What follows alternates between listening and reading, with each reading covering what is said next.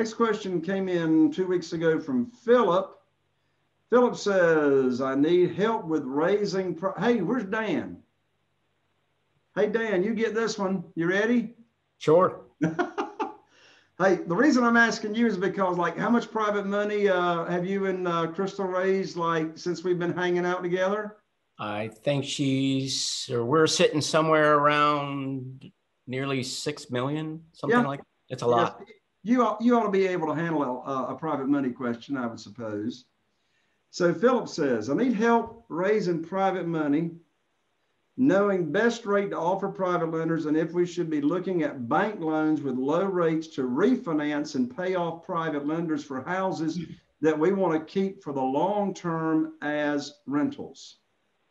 So his question really specifically, Dan, is should they be looking at bank loans with low interest rates to refinance and pay off private lenders for the houses they want to keep long term? Okay, so wow, good question. It depends on how we're purchasing these homes. So if we're purchasing homes subject to, and we've got a private lender on it to do some small rehab, like mini rehabs, if you will, on them, then what we do is we get the owner to refinance, drop the payments down low, and we collect the cash on that refi. So we get that back to us. So that's, by the way, I think that's like a fourth paycheck on that one, but which is great. But yes, if you want to get a lower payment and you think you can successfully do that, again, problem is you're going to be using your own credit. And Jay talks about don't use your own credit and don't use your own money. So we don't put anything in our business in our name. Everything is financed through, unless it is a foreclosure that we purchased.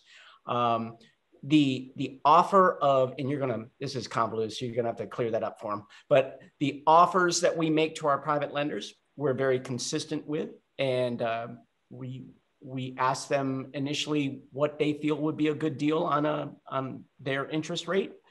But typically we'll sit, if it's 100,000 and below, we sit at 10%. If it's above 100,000, then we go with 8%.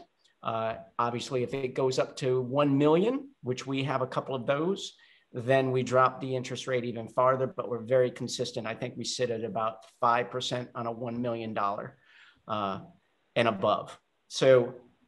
But make sure, because you don't want your private lenders talking. Jay has all his private lenders sitting on a stage together.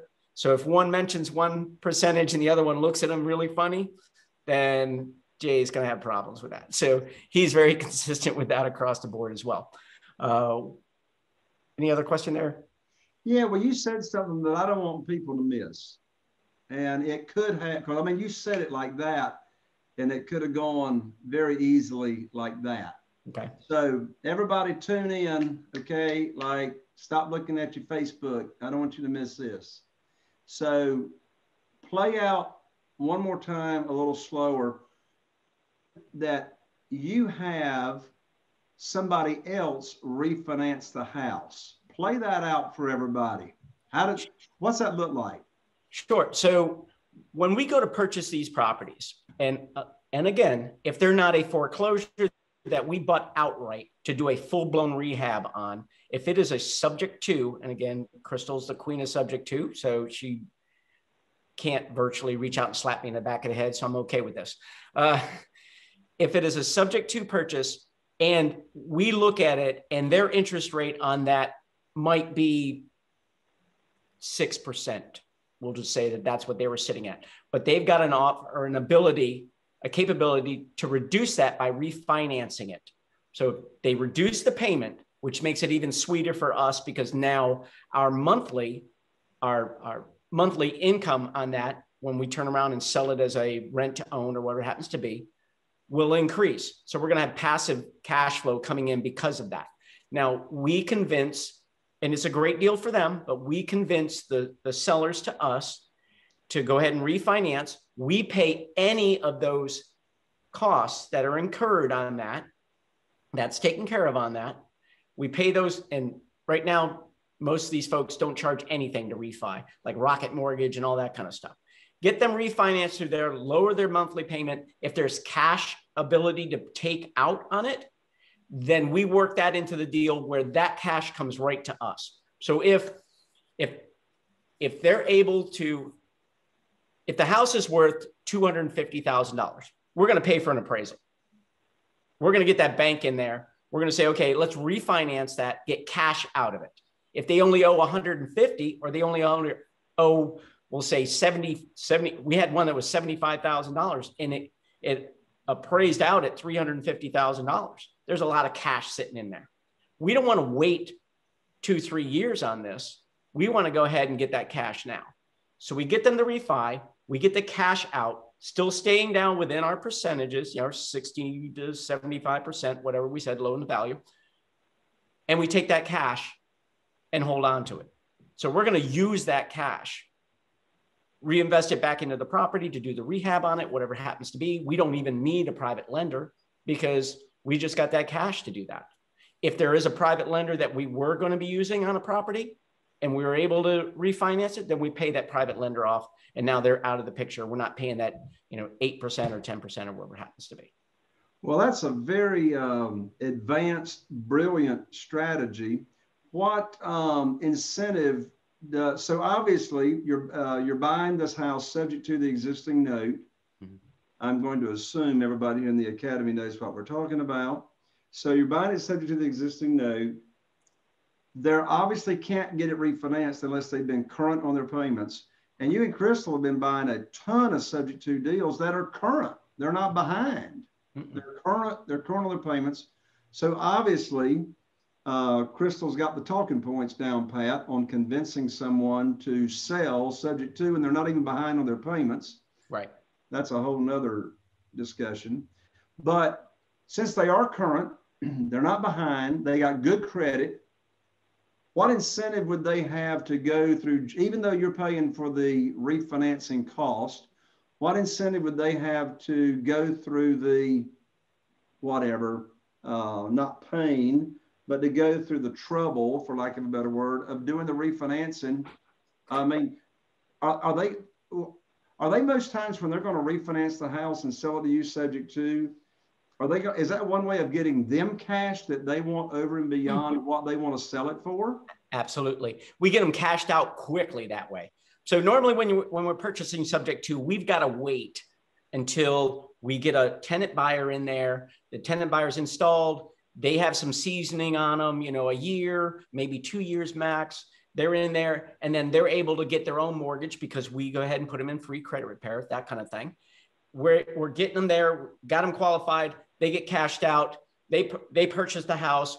The cash comes in and we hand the previous owner the cash that we agreed upon. And this way with a refinance, so we already worked out all the deals on it, already understand, hey, this is how much you're going to get. We agreed upon it. Then we talk about the refi.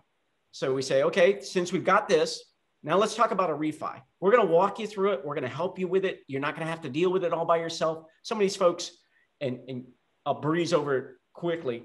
Some of the reasons why is because, well, primarily because of COVID right now, but they've lost their job. They haven't missed a payment yet, but they know they're going to, and they don't want to wreck their credit on it. So we step in and we can buy very, very quickly. Literally within 7 days, as long as we get that title search done, we can start making payments.